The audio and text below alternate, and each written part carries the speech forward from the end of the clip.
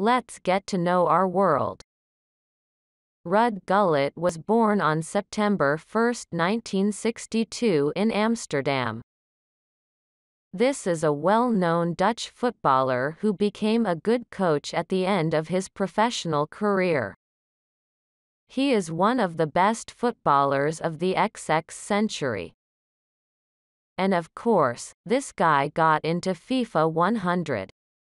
He has a lot of success and a very interesting career, so it's worth telling about all this. Young years. Ruud Gullit, Suriname, and his mistress named Maria Deel, an immigrant son. The footballer's father had 3 children and an official family. True, Ruud, along with her mother, totally provided. Many of the boy even met his sisters and brothers. And Ruud Gullit started with street football. He lived in the Jordan area and dribbled a ball with local men at his court. And the first team was a young FC named Mirboys. Ruud arrived in 1970. But when he was 10 years old, he moved with his mother to Oud West, another part of Amsterdam. The previous conditions were terrible. The room is only 6.5 by 4 meters. But even after moving, Ruud continued to play football. Interestingly, he met a boy named Frank Rijkaard when he was a child. And he, as everyone knows well, was a true star of Dutch football at that time. The way little Ruud Gullit played the local ice command couldn't go unnoticed. This was seen by the coaches of the Dutch youth team. So the boy was invited to the team where he started to enter the professional level. Then, after a while, representatives of Ajax contacted him. However, the contract was not signed as they wanted the young man to come with his mother and father. After all, his parents worked and were very busy. On a single visit by a teenager, Ajax refused. Now Ruud Gullit says he hasn't heard anything more stupid since then. The club wanted him, but he had to come with his family. Club career. In 1978, the player began competing for Haarlem. His first professional career in the first team became the youngest player in senior history at the age of 16. Ruud Gullit showed himself perfectly, scoring goals and assisting. The head coach was even called Dutchman Duncan Edwards. He joined the Feyenoord team in 1982 for $550,000. Together with this club he won the cup and the national championship. In 1984, the young man was recognized as the best football player of the Netherlands. The following year he moved to PSV. There it was again recognized as the best in the Netherlands.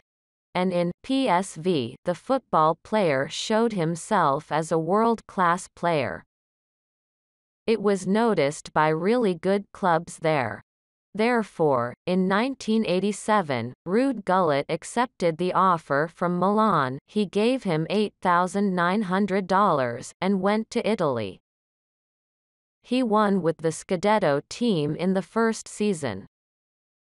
Amid of success, Ruud Gullit, whose photos are introduced above, became one of the best Milan players.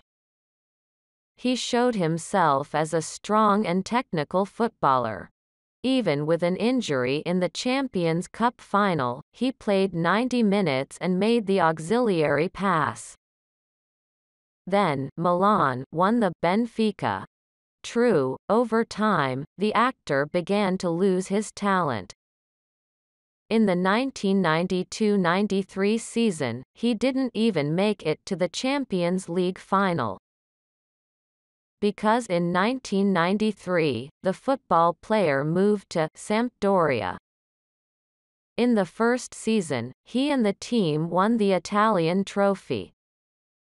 Many fans of the team fell in love with Ruud Gullit.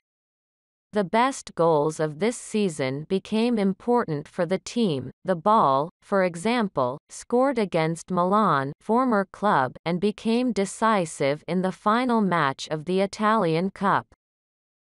The Dutch showed a very convincing and technical game, that's why AC Milan invited him again. In 1995, the footballer moved to Chelsea as a free agent.